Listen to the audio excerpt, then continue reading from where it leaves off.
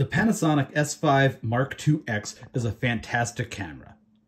Learning a couple of the ins and outs of the camera and the navigation can make things easier.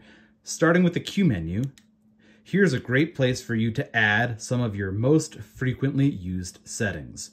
Here I love to have my different types of recording qualities, and I've also added the different types of image stabilization. I've also added the different photo styles such as vlog and natural, flat, and everything else. Another fantastic thing with this camera, and it took a little digging to find, but you can use the jog wheel here to set function buttons.